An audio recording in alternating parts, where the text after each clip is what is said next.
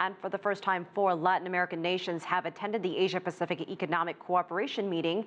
CCTV's Franc Contreras reports they sought to bolster their economic presence in Asia.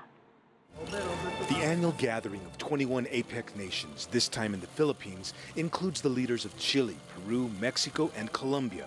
Though Colombia is not an APEC member, Chile, Peru, and Mexico argued it should be present.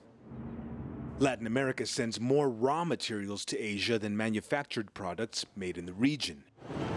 Mexican President Enrique Peña Nieto says his nation wants to bolster free trade and sustainable growth among APEC nations and those belonging to the so-called Pacific Alliance.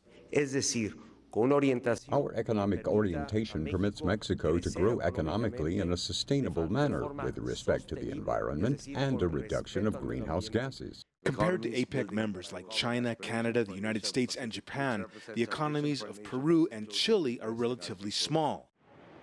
Analysts say in the context of Latin America, Peru and Chile are not suffering as much as the rest of the region precisely because they do not depend entirely on Argentina or Brazil. Being involved in APEC and having relationships with other APEC countries, APEC being, the Asian region being a very dynamic region and a region that is growing, is of course very, very beneficial to these two countries.